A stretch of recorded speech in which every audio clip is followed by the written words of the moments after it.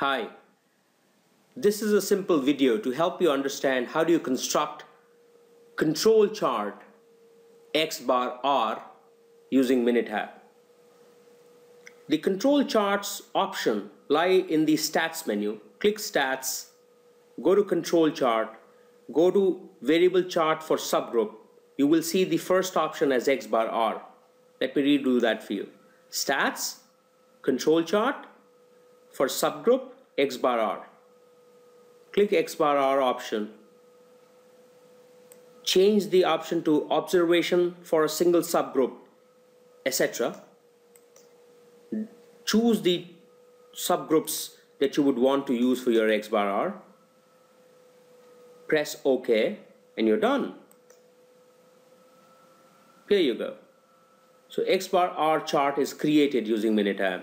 The first graph that you see is the X-bar chart or the sample mean chart. The next graph that you see is the sample range chart. I'm sure you would already know that any data points breaching the red line or the control limits are the special cause variation that you must seek an answer for, or a root cause analysis must be done. I hope this is simple.